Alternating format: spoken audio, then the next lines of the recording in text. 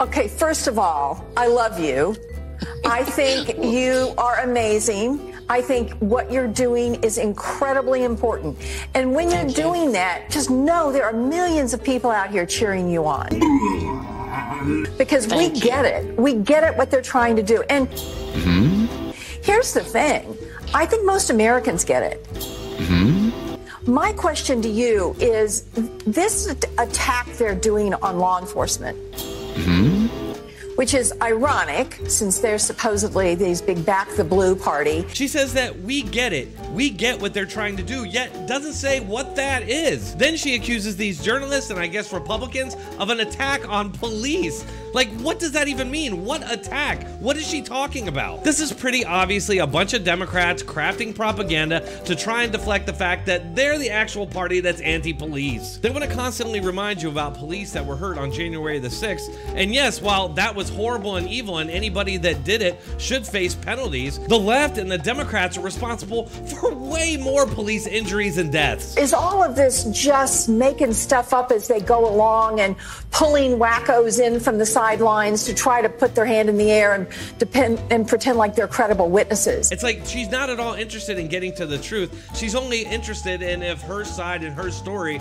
is going to take a negative hit over it. And then she goes on to smear the witnesses. This is all something that if it were happening the other way, the left, the Democrats, and the media would be calling it a threat to democracy. And we don't have to speculate about this because we have the receipts. The president, with his back up against the wall, is saying journalists are dangerous, sick, enemies of the people. Bill Kristol, an outspoken Trump critic, says the president sounds closer in spirit to Vladimir Putin than America. More and more, I think hate movement is the proper term for what's going on. As the truth is under attack, journalists are under attack. It only goes that one would follow the other. Oh, that was different. So what exactly is Stacey Plinkett doing that's so heroic and amazing? Okay, first of all, I love you.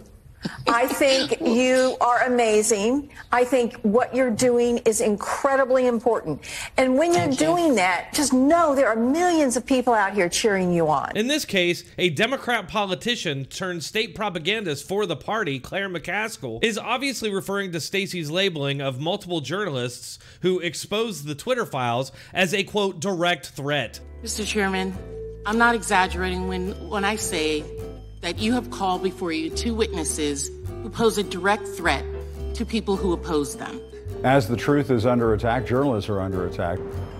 Oh, that was different. It's funny when people have to go through that. No, what's funny is that you apparently think these so-called threats somehow shield you from accountability. Meanwhile, you can say whatever you want about your opponents, and whatever threats they get are inconsequential to your freedom of speech to say it. And thank you for calling me professional in that exchange. Of course, MAGA world is now saying that, of course, I'm unprofessional, uneducated, etc. Of course you are when you're a black woman going up against someone like Jim Jordan. Of course! Are you kidding me? Now, in addition to these alleged threats that she's using to protect Twitter and the government from accountability, she's also using her skin color. No, you show your uneducation by applying standards to journalists that you yourself don't feel the need to hold yourself to. It's perfectly acceptable for you to lodge these attacks against everybody, call them wackos, call them MAGA world, but if somebody else does that to you or tries to expose you or hold you to account for your power, then you say that they're a direct threat. This proves that you're the actual direct threat since you're the one in power, or you're too stupid to realize that. All right, folks, my little puppy puke can literally can't take any more of this, so I'm gonna end it on that. But if you enjoyed it, please hit that like button, share, subscribe, and make sure to leave a comment to vent some of those frustrations. Thanks a lot. I'll see you all in the next one.